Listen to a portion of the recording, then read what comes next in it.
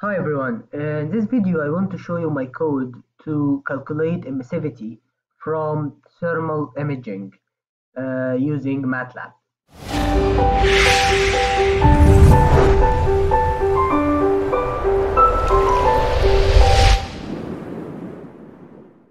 Okay, so basically what you do when you try to do anything with thermal imaging, you must have an infrared camera, right? IR camera, which is like FLIR or any other type of thermal imaging device.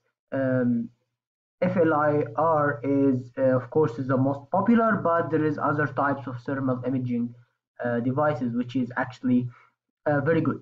Okay, so basically, anyway, when you do this, you have with your device a software which you use to extract data or basically to read the files that you have recorded using the camera, okay? Taking images or maybe a thermal video, like a group of frames after each other.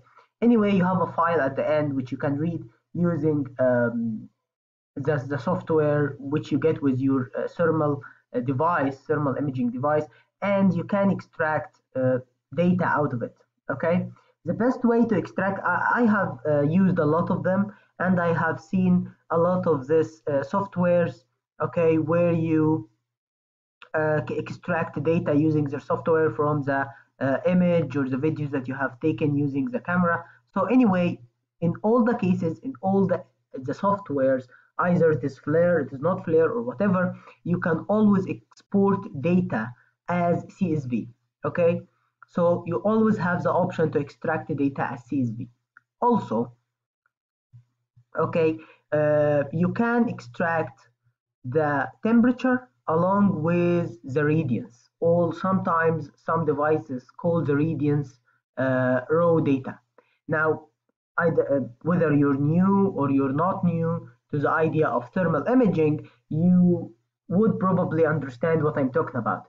Well, okay, so the radiance is basically how much radiation, okay, of um, infrared radiation get out from each pixel in your image, okay, or from each point of your body you're taking a photo for. Okay, so this is what we call the radiance, and because it is a direct radiation that comes from the body, uh, it is sometimes called the raw data. Okay, so either it's called radiance or called raw data.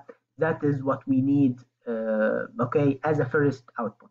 Now, inside your device, you will have some kind of a calibration where you would connect between the radiance and the temperature. So you also, of course, know how to export the temperature. Okay. Now, the problem with thermal imaging is emissivity. Now, given that you have reached to this video, I am sure you understand what is the concept of emissivity.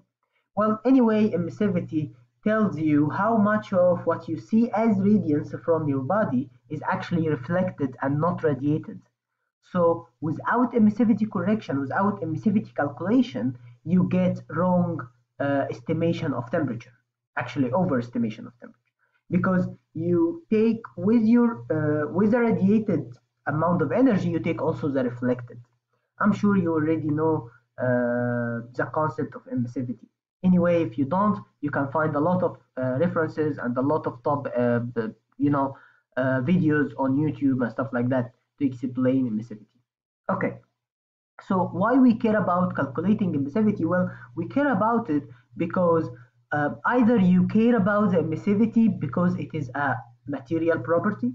It's very important. It is like when you do research or you work with this stuff, sometimes you want to know the emissivity of a material, okay? So this is a method of how to use thermal imaging to calculate emissivity, okay? Also, another thing is to use it to correct your data. Once you know the emissivity, you can correct the reading of the temperature, so you get a more accurate reading or estimation of the temperature using thermal imaging, which is very important. Okay, and sometimes detecting or tracking the temperature of something on the site without contact of the object itself, thermal imaging is always very good.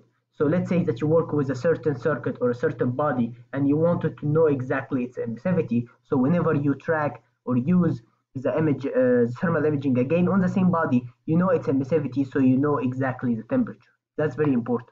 Okay. Okay. So here is a code I made on MATLAB, which uses some mathematics and some thermal imaging laws and radiation laws that you will find here in algorithm. So you will find the link for the code uh, with all this example. This is an example, okay, I'm going to use now in front of you. You will find it also in the link in the description. Also, you will find the algorithm, which has the equations, the method, and the idea, the concept behind this code, okay, and how it works and how it calculates emissivity. So you'll find all this in the description in the link. Please also don't forget to like, subscribe, and share for my channel.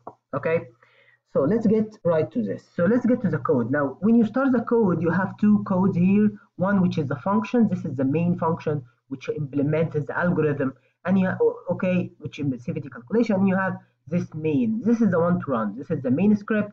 This is the script to run, okay, to get results. Okay, so what is the input to our code? Now, the input is both the temperature and the radiance, or what we call the raw data, at two different temperatures. This is very important. So you're going to take two images, two thermal images to the same object, but at two different temperatures. Of course, the first temperature must be lower than the second. This is very important to get the most accurate calculation of emissivity. So get your object, use your thermal imaging to take a photograph or a thermal image for the object, okay, at a low temperature. Then heat it up using, I don't know, water bath or whatever. Just heat it up and then take another picture. That's all. Then you have two files, one at the first temperature. Use whatever software of your thermal imaging device. Use it to extract temperature and radiance, okay, as CSV, of course. So the CSV will be a matrix basically, which is the values of the calculated temperature or radiance. So it will be a big matrix like this, showing at each pixel what is the value of the temperature. This is the temperature. So for the radiance, okay, here you can see it's of course a bigger in value because this is the direct raw data or radiance, okay, at each pixel in this image. So that's again, don't forget to extract it at CSV, which is, I am sure, found in any kind of thermal imaging. Okay, so you have an object, you have it at a low temperature. Take an image, use the software to get the first and the first temperature and the first radiance at this temperature, and then heat it up some way. Take another photograph. This is a very scientific experiment, I know, but the people who are watching this video, I'm sure you have some experience and stuff, because you must be some kind of a researcher or you're doing a project on this. If not, if you just want an example, I'm gonna give you these files anyway in the description. Okay, so again, at the second temperature, take another thermal image and then extract using software, whatever software you use, extract the temperature and the radiance, okay? So what you have is four files, T1, T2, R1, R2. T1 is the temperature at the first temperature, okay? R1 is the radiance of the raw data at the first temperature, and of course T2 is the temperature at the second case, and R2 is the radiance at the second case after you heat up the object, okay? So we say that the first temperature is the low temperature, okay, and we say that the second temperature is the high temperature, okay? Once you do this, that's it. I will show you now how to run the code, and you will upload the CSV data, and you will calculate emissivity very accurately at each pixel, okay, at each point. So let's run the code. It will ask for, okay, give me the first file. The first file, here is the order. So I'm writing here's the order. You go T1, R1, T2, R2. So let's go T1, and then again, okay, so you go R1, and then T2, okay, second temperature, and then R2. Okay, and that's it. Here you go. Okay, so let's analyze what's going on. Here is the object I have taken the image for. So you can see the first temperature and the second temperature, and here you can see that at the same point, okay, you can see a higher temperature here, okay, not much higher, of course, as if it gets much higher, that's better actually.